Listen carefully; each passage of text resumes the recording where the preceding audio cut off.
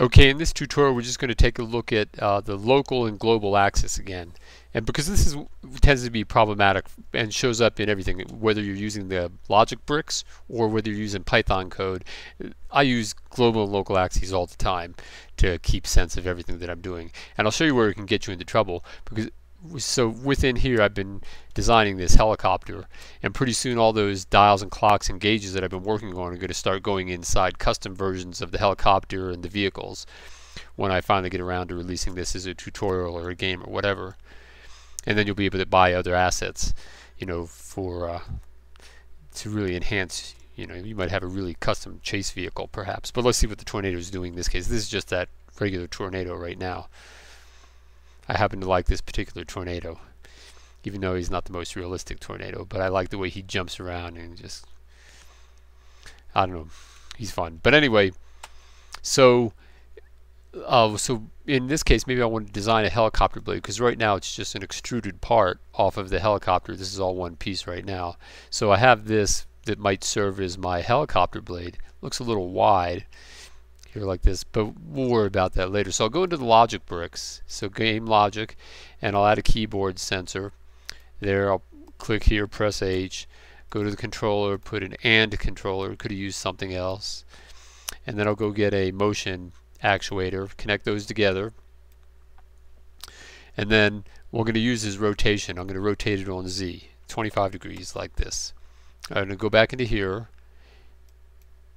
and then you'll notice I'm rotating on Z because I want it to rotate around that axis, right? Of course, that's really what I want.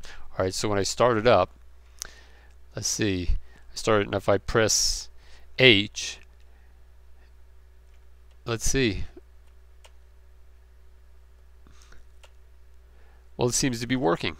I guess I didn't mess it up that time. Alright, so let's see why. So global and local, that's because our global and local axis are the same in this case.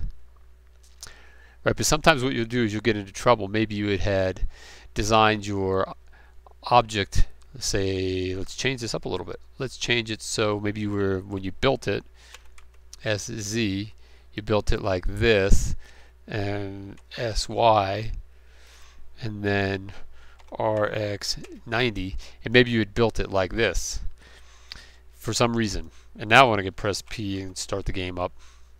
Then it's rotating on the wrong axis, right?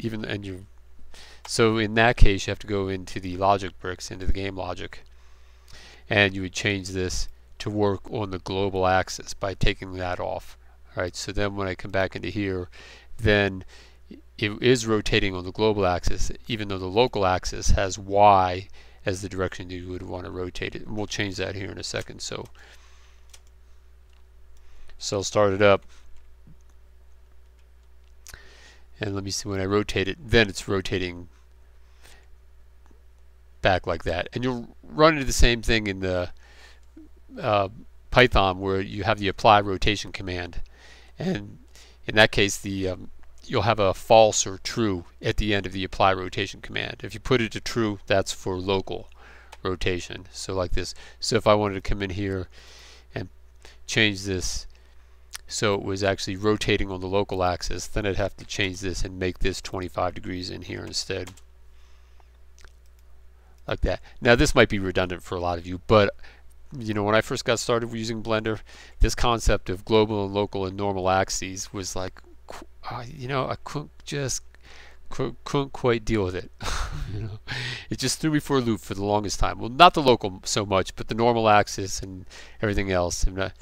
So just in case you haven't seen it before, and well, okay, well, that's for now, and I'll see you in the next video.